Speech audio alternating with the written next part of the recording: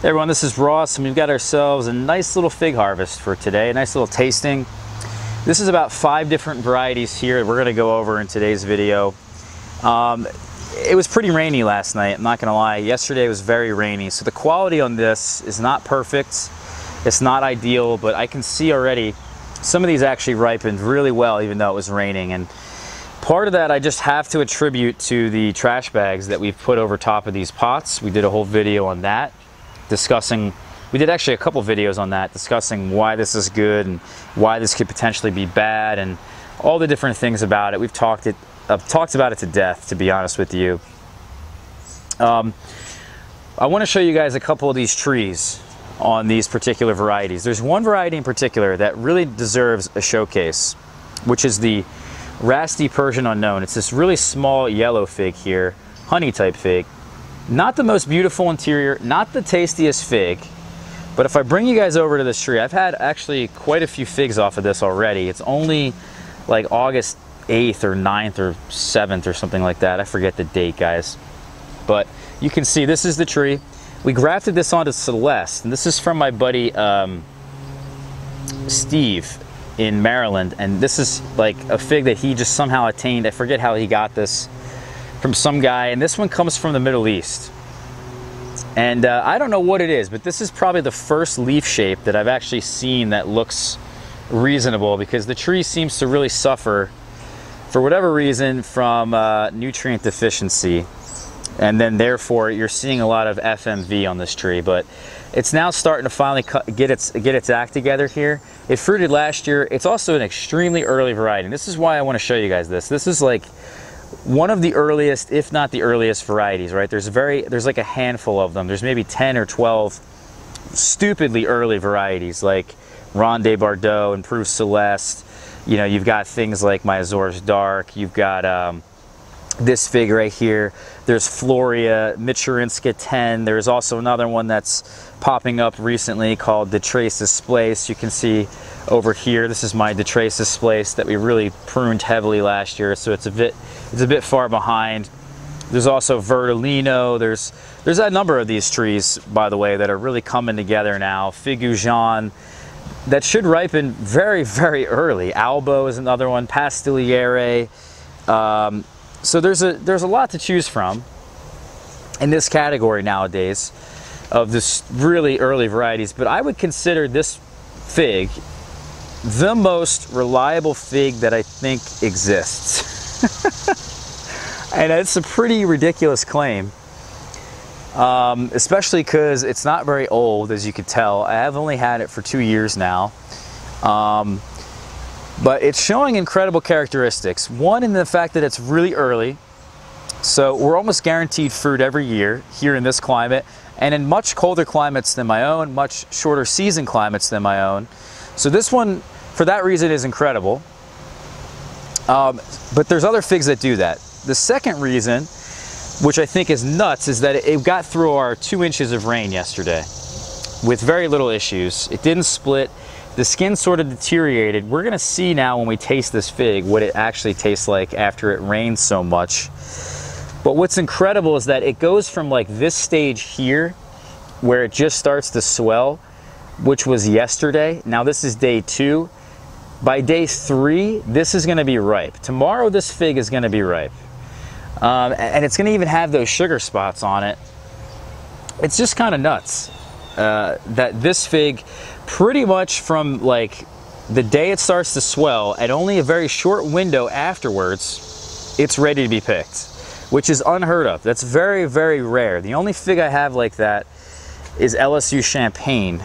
And I think even that is way earlier than that. And then you've pretty much got yourself, because of that, because of those 2 characteristics, because it ripens so early, and not only that, but you can pick it at a very early time and nothing's gonna get to it, like no critter's gonna get to it, the rain's not gonna bother it.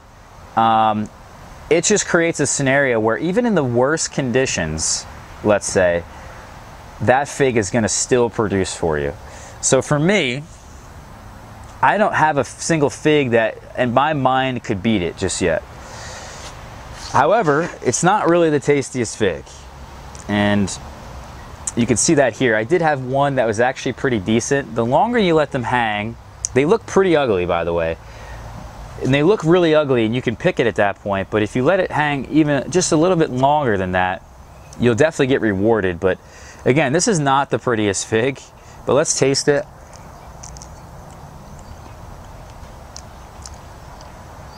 It's actually quite good. And I would say that's probably like a 2 out of 5. Approaching a 3 out of 5. And I think I had one, because I've had about 10 fruits off of that tree already, which is nuts for this portion of the season. It really has a short window too. That's another thing I forgot to mention, is that, so it ripens very early, the hang time is very short, and the ripening window is very short. So even in the worst conditions, I think that fig legitimately could ripen for you. So if you want to grow figs, I think that's like the fig. Like for people in zone 5 and zone 4, and people in like Ireland and England and even the Pacific Northwest that rely on Brebas rather than main crop, I think that's a really good choice, guys. So look into that one. It's not really that widely available just yet, but we're trying. I'm actually going to air layer it, I think, and I'm going to put one of them in the ground. We're going to do a lot of air layers coming soon, by the way, for those of you guys who are interested in that. Okay, so next fig here is the LSU Scots Black. This one's been really productive for me. It's really early too this year with the help of the greenhouse. We talked a lot about the Breba earlier this season. It had the best quality Brebas this year. And astoundingly enough, I had thought that the main crop was going to be delayed by quite a bit, but it hasn't been. And it's been right on schedule. For me to be getting these fruits in early August is incredible. With the 7 Breba that I had, oh my God, there's a big mosquito, whatever that is, big cicada, I think, flying right above me. But yeah, this is not the best quality that I've had on the main crop or even the Breba, but it did rain quite a bit, and you can see the skin deteriorated, so I didn't want to chance this and have it spoil on me. So let's try it.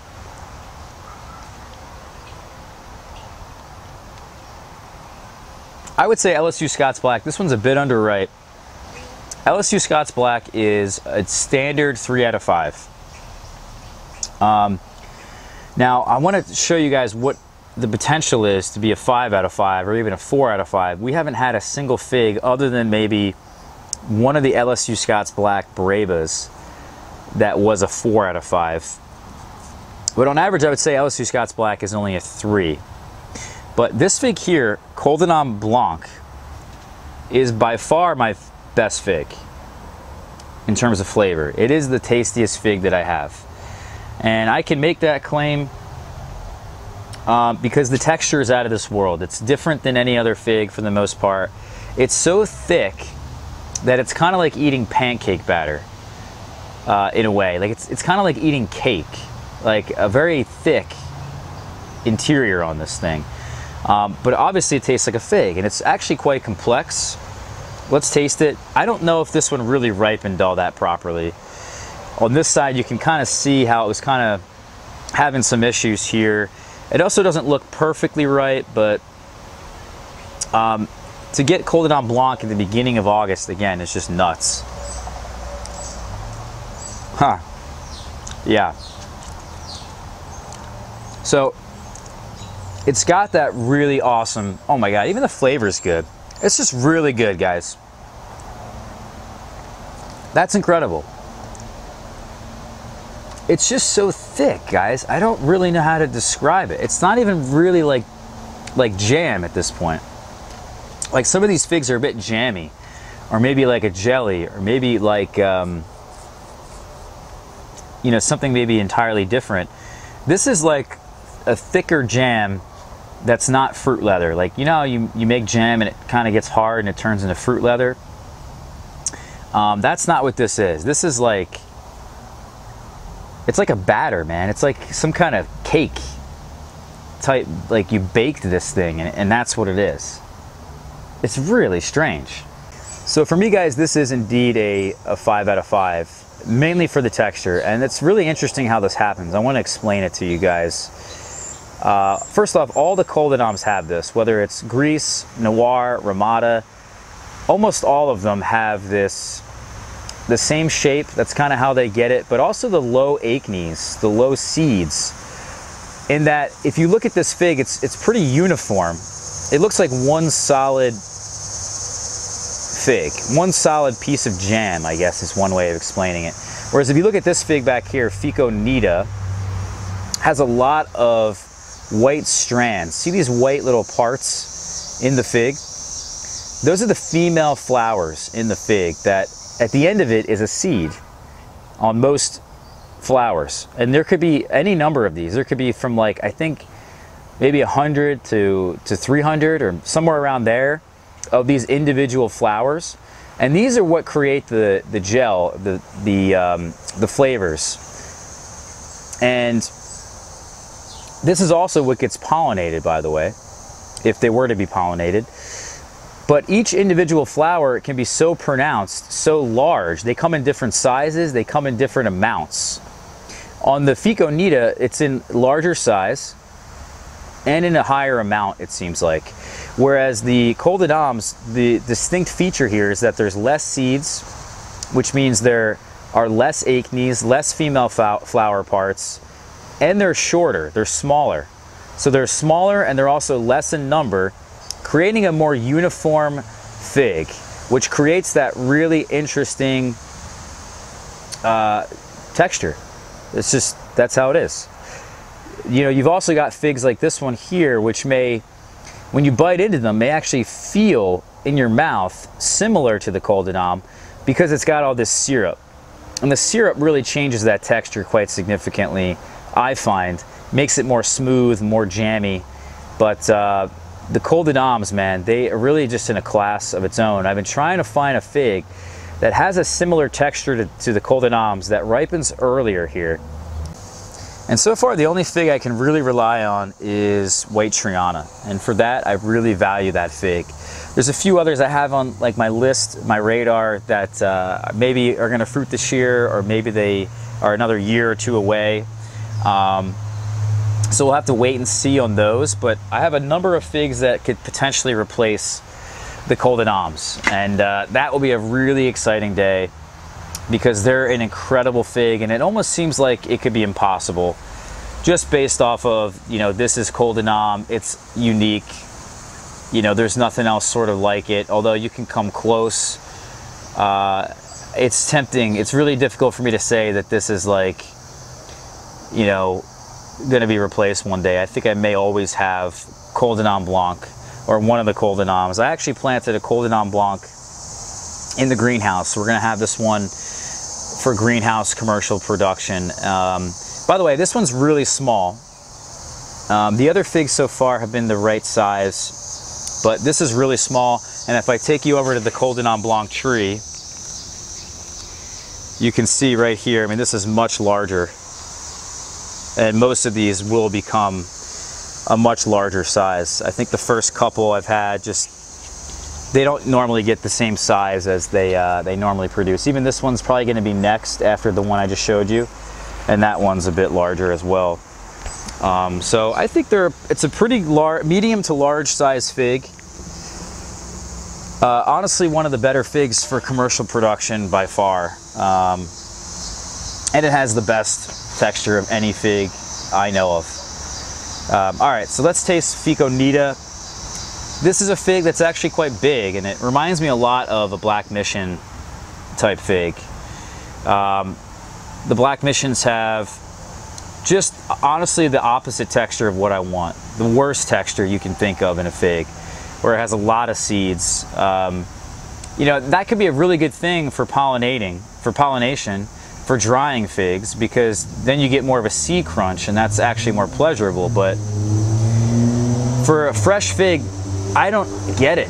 I really don't get it. If the Black Mission types, Black Mission in general, if they didn't really ship well and could be handled well and didn't handle the heat well, I just think it's the worst fig you could have for like fresh consumption. It just really doesn't normally taste all that great. Yeah, it does have a decent berry flavor.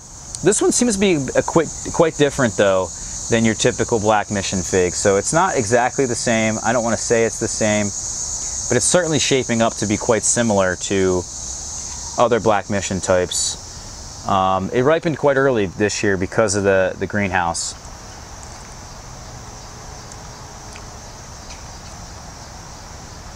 Actually, every day that goes by, it's kind of shaping up more like a Black Mission.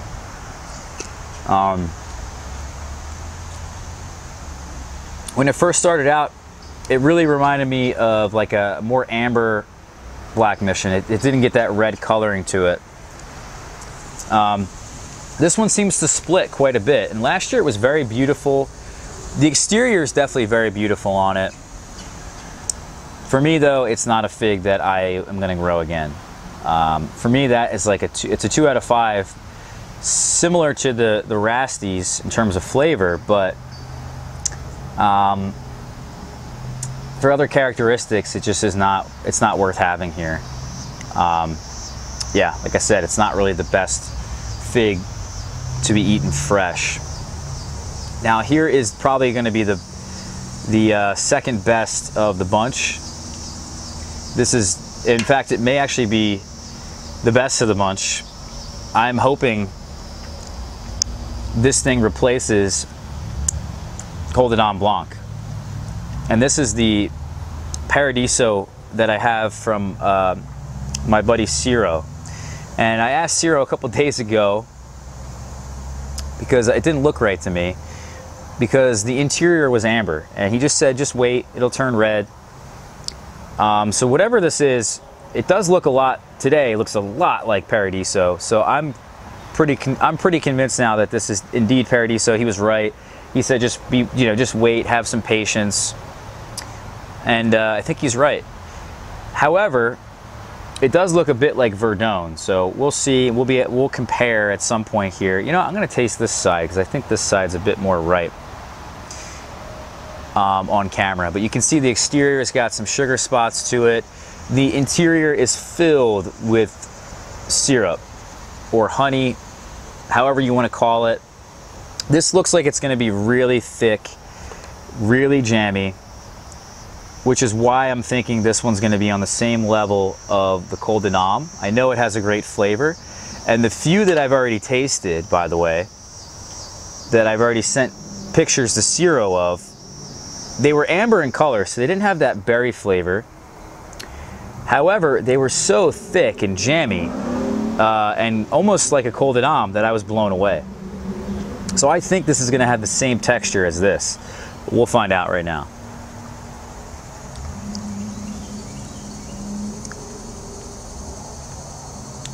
Not the same texture.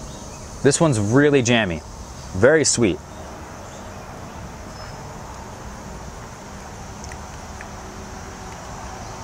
Huh. That's interesting. So this is a bit of a letdown, to be honest with you. It's weird because the other figs I had off of this were actually better. This time around, it's got a slight berry flavor to it. Not the most intense berry flavor. Very sweet. So for me, it's not really that complex. You can see that it has large acnes in there, lots of seeds, and because it's got so much nectar, so much syrup in there, it just doesn't have that same thick gooiness that the Col de Nam Blanc has. So yeah, that's kind of the video here, guys. I guess we can end right now and just show you real quickly. This is my Paradiso tree. It is just loaded with figs. Look at that little density right there. Again, over here in this branch, and this whole thing was covered, and now look at the density up in here. It's just covered with figs. We're also air layering it off of this very strange tree that it's on, and just how this whole thing formed. It was really not ideal, kind of ugly, and I'm not a fan of the form. Fico Nita has been quite productive this year. LSU Scots Black, you guys have already seen that. It's been quite productive. Col Blanc I've been thoroughly impressed with in terms of the production this year. Here's the LSU Scots Black and what's kind of left on the tree of the main crop. Still plenty of figs left to go. Probably the most productive fig of the year, I think.